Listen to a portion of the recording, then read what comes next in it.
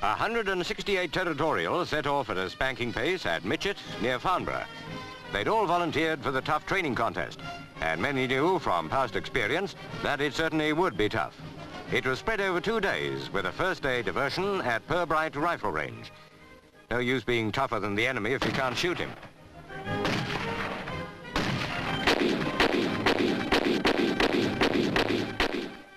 On the second day, they had to cross the Thames at Hampton, putting the best face on it they could were the local sportsmen.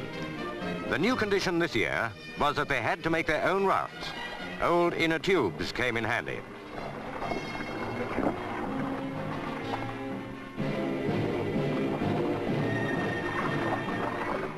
The swimmer with tow rope attached belonged to a crew that thought a good pullover would get them across first. One way and another, they all reached the other side.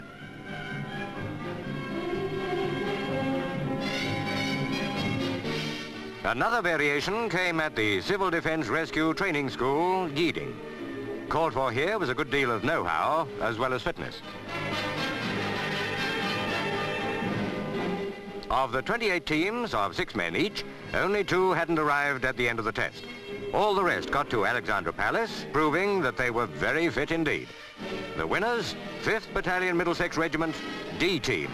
Never was any cup better earned.